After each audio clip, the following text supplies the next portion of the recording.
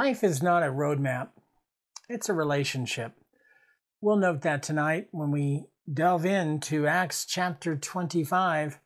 Paul's facing a new governor. There is a new sheriff in town tonight, but no fear for Paul because of who he believes in, and no fear for us. Pastor Mark Hensley here from my office here at the Pikes Park Baptist Church in Colorado Springs, looking into the face of a beautiful woman named Laura. Hi, Laura. Hello. How are you doing? Sometimes you just need to be on this side of the camera. That way everybody will smile and their eyes will lighten up, right? It's great to have all of you this evening. I've certainly enjoyed our journey through Acts. We have several chapters to go, chapter 25, 26, 27, 28, 4 more chapters. And then you say, Pastor, then where are we going? Well, I think we'll just follow what I'm doing on Sunday mornings here at the church. We will step right into the book of Romans, the most extraordinary letter Paul ever wrote. And we'll be there whenever we get through Acts. But it's good to have you tonight. I hope you're doing well. Continue to pray for Debbie's family. Her brother's in very poor health and has entered into hospice, as I understand. Pray for Janice. I got to talk with her this week on the phone, and she would really appreciate your continued prayers.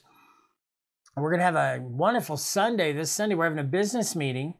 One of the business items is to have the church affirm Tim Wright as a brand new deacon. Isn't that great? And that's going to be this Sunday. And we're having a catered meal. Now, this is really amazing. For a Baptist church, you're not to bring anything this Sunday, just yourself and your appetite. And I tried to get this out of Shelley today. What is on the menu? Who is catering this? Her lips were sealed. She wouldn't let out a peep. So I don't know what it is, but it's going to be good.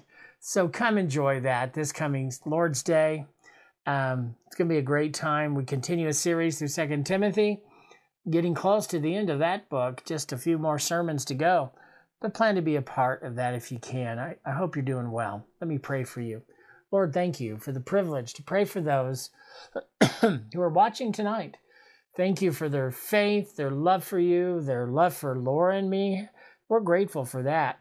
And I pray your blessings on their lives and their homes, that they would be filled with the presence of the Lord. Whatever it is they're going through, they'd feel your comfort and totally trust in your will and your way and your provision. We do pray for Debbie's brother, Tom and Debbie, for Debbie's brother, Donald. We pray that your will, as it unfolds in his life, would cause him to embrace faith in Christ. Pray for Janice, that you'd grant her physical healing. For others who are going through physical discomfort, we ask that you would grant them healing. I think of the Robins, Dale and Christy, who are displaced because of a sewer backup. I pray that would be remedied soon and they could move back to their house soon. And Lord, in these perilous times, help us to keep looking up, to have faith, to believe that you are working out all things for good to those who love God, who are called according to his purpose. Bless this church in this city that we serve in. Draw people to Jesus and let the church grow for the glory of God, is my prayer tonight in Jesus' name. Amen. Acts 25, there is a new sheriff in town. Felix has left, and here comes Festus. So I guess you couldn't be governor in this part of the world unless your name started with an F. But here is Festus. Beginning of verse 1, Acts 25. 3 days after Festus arrived in the province, he went up to Jerusalem from Caesarea. The chief priests and the leaders of the Jews presented their case against Paul to him, and they appealed. Now what's happened is this new government official, governor of Caesarea, went up. We're talking about 50 miles or so, 53 miles, I suppose, as the crow flies. And he meets with them before he meets with Paul. And he gets an earful. And they falsify charges.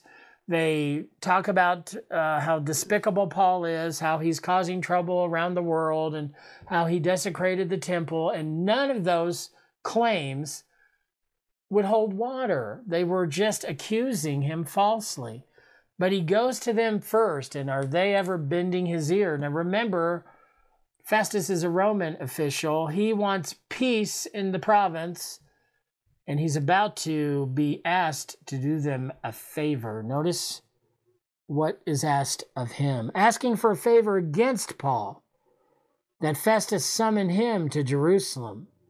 They wanted Festus, the governor, new guy, bring Paul with you, bring him back to Jerusalem, because they wanted to adjudicate him fairly, correct? They wanted to make sure that all the facts came out and they would not rush to judgment. No, that's not correct. And you say, Pastor, I know it's not because I read ahead. Notice what they were planning to do. They were, in fact, preparing an ambush along the road to kill him. Whew. In this world, if you live for Jesus, you're going to have enemies. You're going to have people that don't like you. You're going to have people that will mock your faith and belief in a man impaled on a cross 2,000 years ago, who you claim rose from the dead. Now, we as believers know that the Lord Jesus Christ is our everything, right? I mean, he really is. He is the bright and morning star. He's the Alpha and the Omega. He's the wonderful counselor. He's the Prince of Peace. He's the Rose of Sharon. He is the Alpha and the Omega, the beginning and the end. Or like it says in the Living Bible lore, he's the A to the Z. He is the Creator, God. By him all things consist. He is the exact representation of the invisible God. God was pleased that the deity dwelled in him in bodily form. Read all of that in the book of Colossians, which would be a great sermon series I think I've done before, but man, the book of Colossians is the most Christ-centered book Paul ever wrote. He brings out his deity and his grandeur and his being fully God. Well, what am I saying? I'm preaching to my friends, to my wife, who you and I would not trade anything for our journey, would we, hon? There is nothing like knowing God in Christ and being filled with the Holy Spirit. The joy of the Lord is my strength. Remember we used to sing, I've got the joy, joy, joy, joy. Where? She's not down in my heart. She's reluctant to sing. Down in my heart. Down in my heart to stay, and I'm so happy, so very happy. I've got the love of Jesus in my heart, down in my heart. And I'm so happy, so very happy. I've got the love of Jesus in my heart. Paul did too. Paul knew him in a personal way, and he will know when Festus returns that this is a plot to end my life based on trumped up, falsified charges that were not true. And we read about it. Festus, however, answered that Paul should be kept at Caesarea. You know what I think? With all my heart, it wasn't Festus that answered. It was God Almighty who made that Roman respond in a way that would protect his apostle, because God had promised in his son to Paul 25 years before, you will testify before me in front of kings and the elite of the Roman world. You will actually go to Rome. So you know what? You're not going to get to Rome if you have to go back to Jerusalem. He's not going to let him go back. That took a lot of courage, I think, for Festus to say no to that favor-acting group in Jerusalem. And he said, I'm about to go there shortly myself, meaning Festus, I should say, is on his way to Caesarea. Therefore, he said, let those of you who have authority go down with me and accuse him if he has done anything wrong. There's quite a statement there. He says, if he has done anything wrong, I have to believe that he was already briefed, maybe by his predecessor, Felix, on the accusations, and somehow had been aware of Paul's riveting testimony that it was not true, that he did not do what they said, because he makes that statement, if he's done anything wrong. Verse 6, when he had spent, of Acts 25, When he had spent not more than 8 or 10 days among them, he went down to Caesarea. Isn't that interesting? He stayed in Jerusalem 8 to 10 days. Luke's the author of Acts. That's a long time for them to try to coerce and pressure and force and bribe and to be conniving. Remember, the weapons formed against you will not prosper. There are people that are not sympathetic to your walk with God. And just remember that if God be for you, who can be against you? You and the Lord are a majority. Just remember Daniel in the lion's den. It looked pretty hopeless, but his hope was in God. That's where ours has to be when we find ourselves being falsely accused. And so what happens here is the next day, this is the next day after leaving Jerusalem, seated at the tribunal, he commanded Paul to be brought in. So picture Paul walking in chains. Remember, Felix is gone, Festus is in his seat, and Felix, wanting to do a favor for the Jews, left Paul in prison for 2 years, probably by the time Festus arrives. Paul has been in prison for some time. And so, let's see what happens when he gets there. When he arrived, the Jews who had come down from Jerusalem stood around him and brought many serious charges that they were not able to prove. Their accusations were groundless. Then Paul made his defense. This is when you could have heard a pin drop in that place. Neither against the Jewish law, nor against the temple, nor against Caesar have I sinned in any way. It's quite an opening statement. But Festus, wanting to do the Jews a favor, replied to Paul, "Are you willing?" So those 8 to 10 days in Jerusalem had probably taken their toll on Festus. "Are you willing to go up to Jerusalem to be tried before me there on these charges?" All of a sudden, the Jewish men who had come from Jerusalem to Caesarea, 53 miles about, are breathing new life and they're invigorated. This man who would not initially bring Paul to us in Jerusalem is now asking Paul if he will go to Jerusalem. Our plan to end his life somewhere on that stretch of road is now coming back into focus. Not so fast.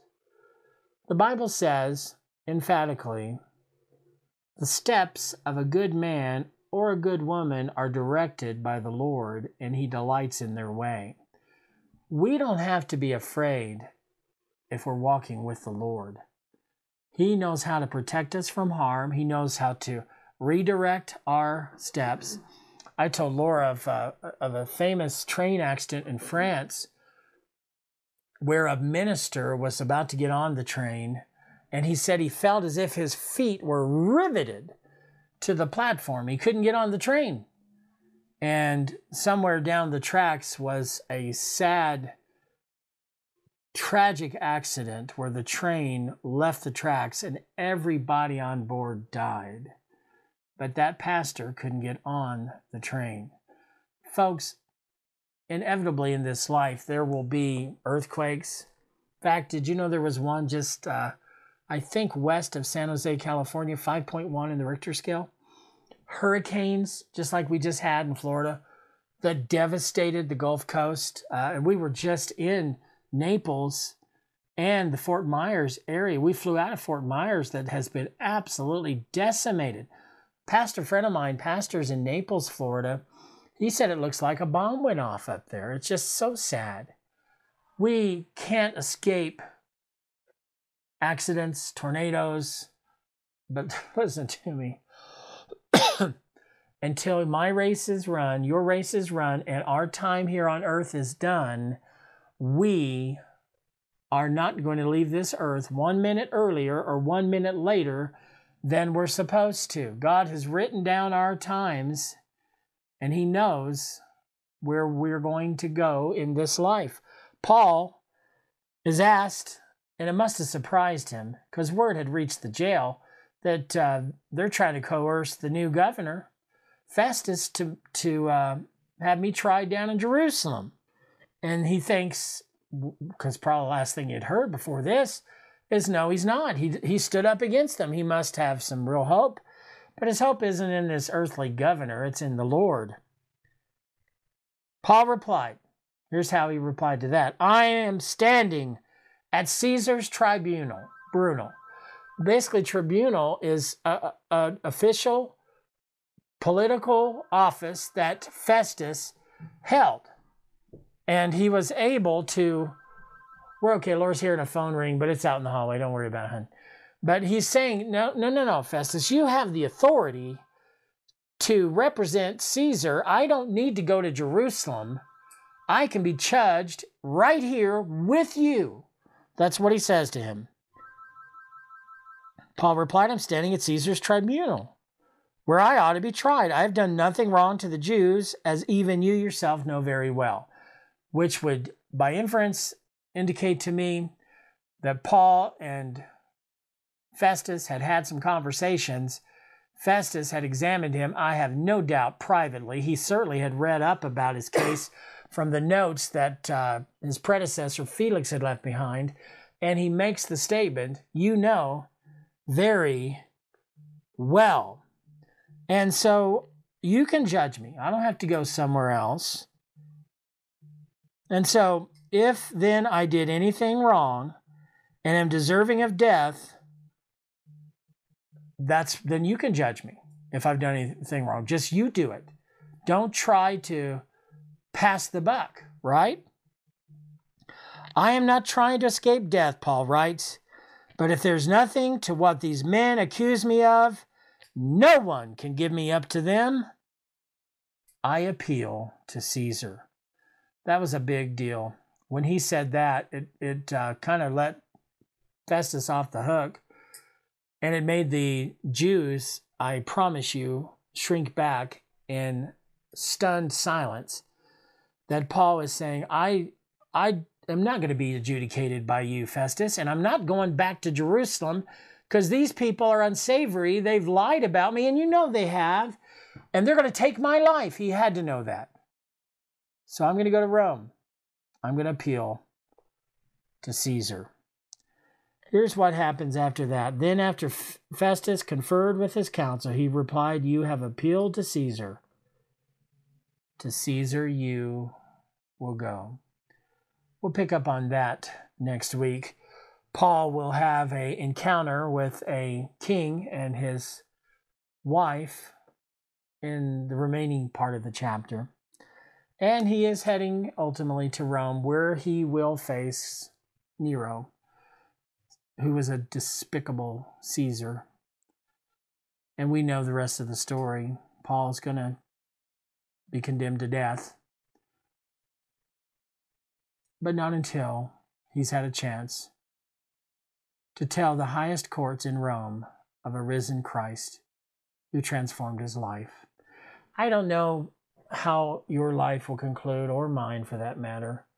But I pray wherever God puts us and wherever he sends us, that we'll be faithful to declare the wonderful works of God and be a true testimony no matter the cost. Paul did. And in God's Son, we can too. Great to have you tonight. Let's pray. Father, thank you so much for Paul's courage. He must have felt abandoned in some ways, and yet he wasn't. You were with him. You strengthened him. And your promise, which he echoed way back in the 14th chapter of Acts, is by many trials we must enter the kingdom of God. I pray for those tonight who are feeling the weight of illness or advanced age or weariness of some kind, or sorrow or sadness, or an unwelcomed prognosis. And I pray for them that through these difficult times, they will look up and find their solace and hope in you. Thank you, Lord, that We can feel lonely, but because of Jesus, we're never alone. In Jesus' name we pray. Amen. Pastor Mark Hensley here in my office with Laura, having been grateful for our time together in the book of Acts, chapter 25. Next week, we'll be back in the same chapter, picking up in verse 13. Paul, before King Agrippa, Bernice, and Festus. Have a great evening, folks. Hope to see you Sunday. You got to come. Aren't you curious what the mystery meal is going to be? I am. I hope to see you there. We'll find out together. Have a good night.